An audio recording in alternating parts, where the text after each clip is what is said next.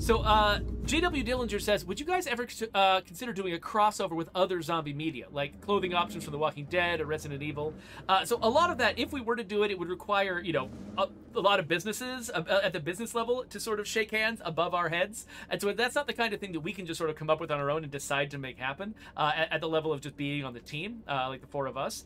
The thing is, like, we already kind of, you know, because our game is such a sort of like broad, middle-of-the-road representation of zombie apocalypse, it's full of nods to all kinds of different zombie media kind of already. I feel like, you know, we don't necessarily need to go hyper-specific in representing one particular thing in order for those to sort of feel like you've kind of got the vibe of a lot of these other zombie franchises influencing us in one way or another. And you can see our love of a lot of the of zombie media in sort of the way we work Easter eggs and stuff into the game.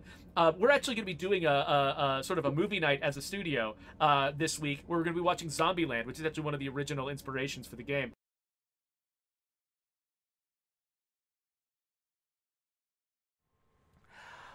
So the Last Sith Master wants to know if we will ever add the Walking Dead characters to State of Decay's to any State of Decay game in the franchise.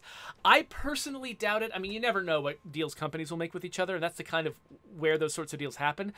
I think we're trying to create our own zombie universe. We've got our own rules, our own freaks, our own sort of like mechanics for how the disease works, and so I don't think we'd be very likely to try to merge with The Walking Dead. They've got their own zombies and their own rules, and I think it would be kind of strange if their characters showed up in our world. We need to create our own characters. We need to make it be our own ownable IP.